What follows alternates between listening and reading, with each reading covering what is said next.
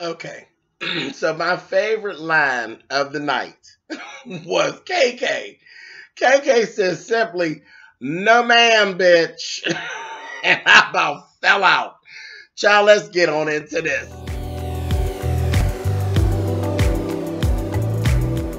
And I'm like, come on through, Cookie. I'm going up on my soapbox. That's basically it. Let's talk about drag and all its forms.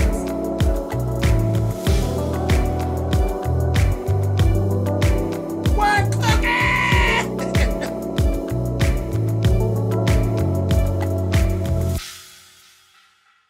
Hey guys, thanks so much for clicking on the video. This is actually my review for Love and Hip Hop Atlanta Season 5. This is episode 4.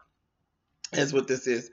Child, we're going to talk about KK. And you know what? Let's just go ahead and talk about KK now, because that was my favorite part of the whole thing this evening. KK actually sat down with Scrap.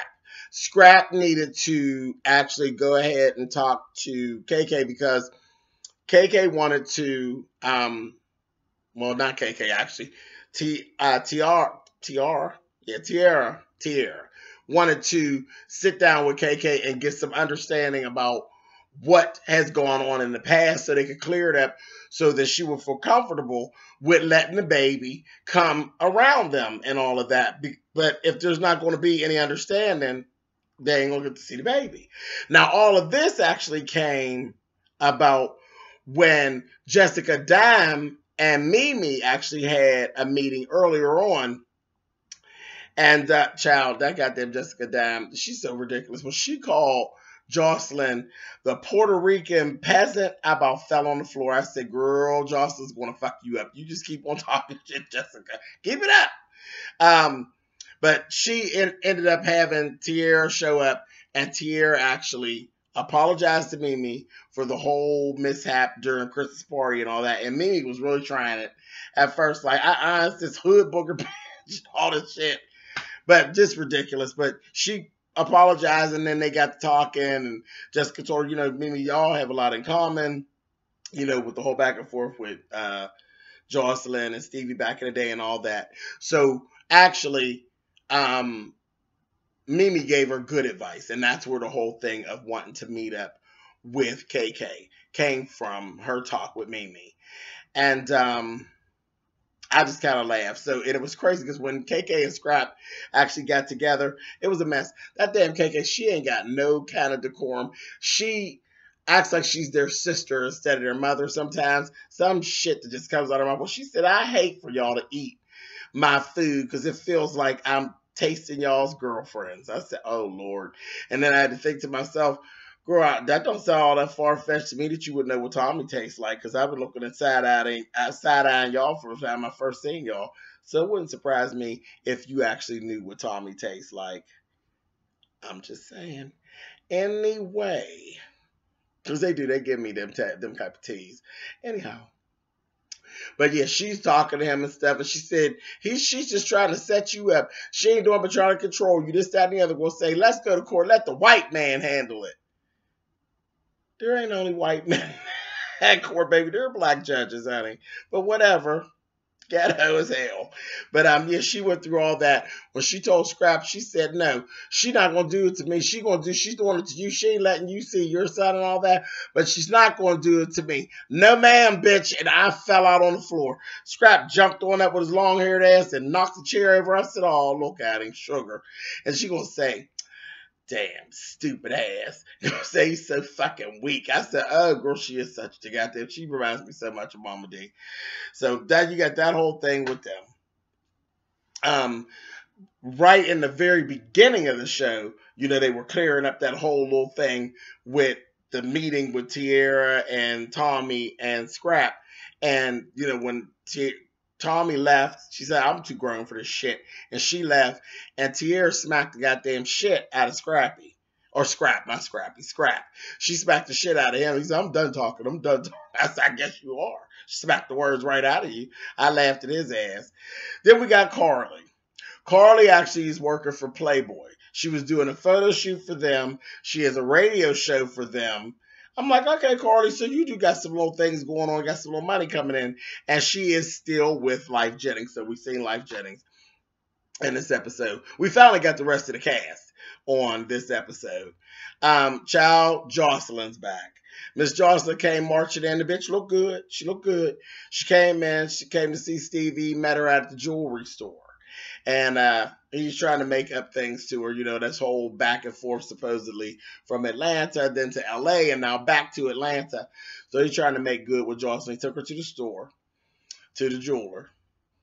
And she was picking out some things. She's really showing off. No, I have to have this. I need to be draped.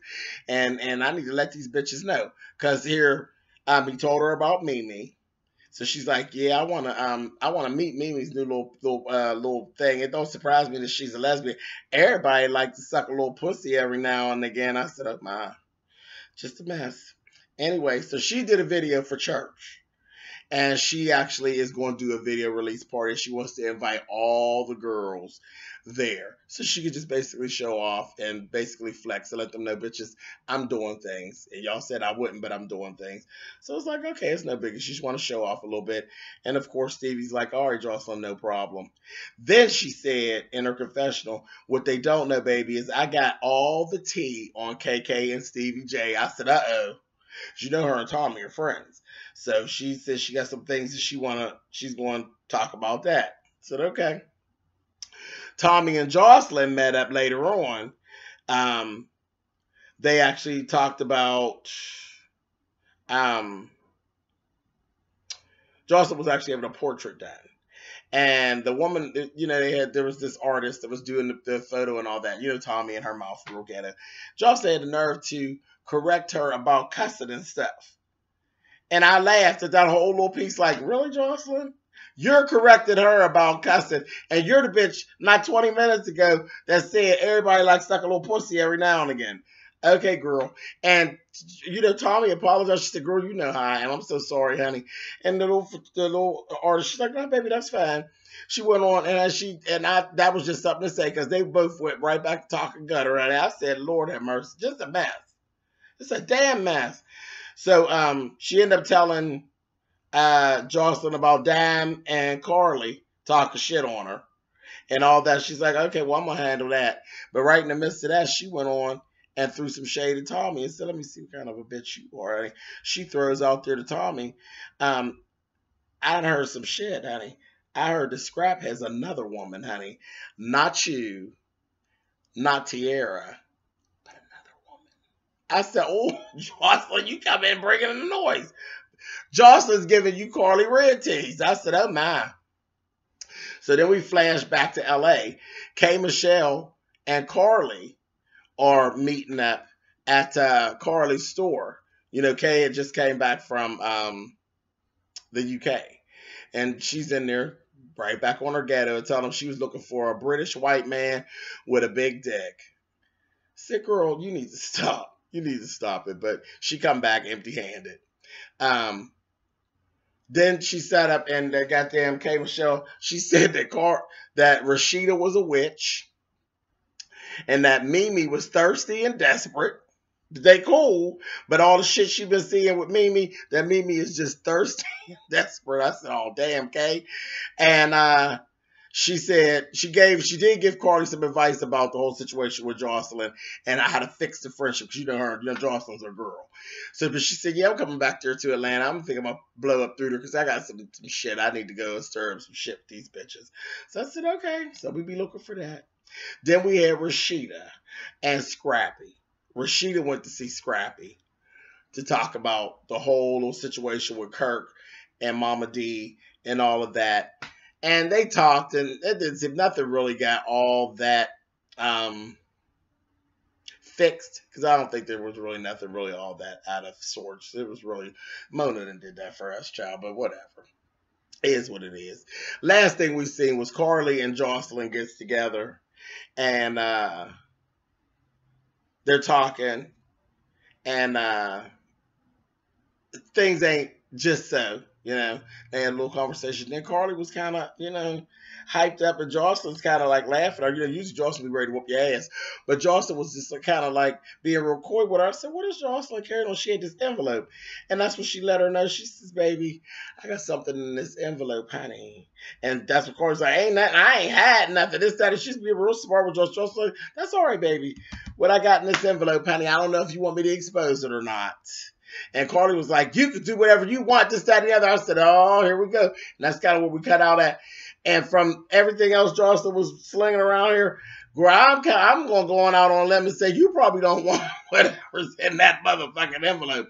Because Jocelyn she ain't all had up no more, and that bitch got some shit with her, and I am so here for it. So basically, that's it, y'all. That's episode 4. It was good. Y'all know I like Atlanta. Atlanta makes me laugh. They be cutting the damn full. So thumbs up, thumbs down. Y'all know all that works. And I will talk with y'all next Monday. Bye, guys.